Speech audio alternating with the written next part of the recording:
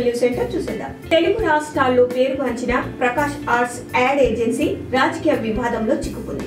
Prakash arts తీరుపై విజయవాడలో Janasena YCP నేతలు భగ్గుమంటున్నారు. టీడీపీ నేతలు మాత్రం ప్రకాష్ ఏజెన్సీకి కొండంత అండగా నిలుస్తున్నారు. కోట్లాది రూపాయల బకాయిలు విజయవాడ కార్పొరేషన్ కు చెల్లించకపోయినా సరే తిరిగి హోర్డింగ్లు, ప్రభుత్వ ప్రాంతంలో హోర్డింగ్లు, ప్రకటనలు వేసుకునే కాంట్రాక్టును కట్టబెట్టారు.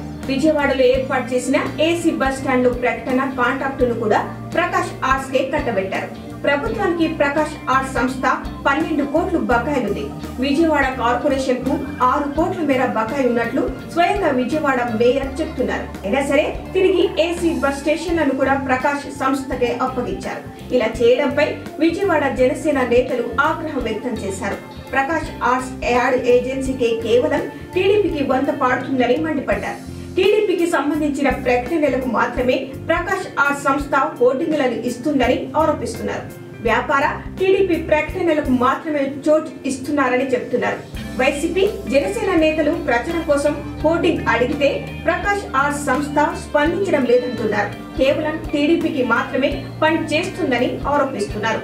అసలు ప్రభుత్వానికి డబ్బు చెల్లించకుండా కోట్లాది రూపాయలు బకాయిలు పడ్డ సంస్థకు తిరిగి ఏసీ బస్ స్టేషన్లను కూడా ఎందుకు అప్పగించారని మేయర్ను ప్రశ్నిస్తే పాత బకాయిలు, కొత్త కాంట్రాక్టుకు చెల్లించాల్సిన సొమ్ము ఒకేసారి చెల్లిస్తామని హామీ ఇచ్చారని, అందుకే ప్రకాష్ యాడ్ సంస్థకు అనుమతి ఇచ్చామని మేయర్ చెప్తున్నారు. మొత్తం మీద విజయవాడలో హోర్డింగ్లు పెట్టుకునే అవకాశం కూడా ప్రతిపక్షాలకు లేకుండా టీడీపీ నేతలు ఇలా ఎత్తులు వేస్తున్నారని విపక్షాలు ఆరోపిస్తున్నాయి.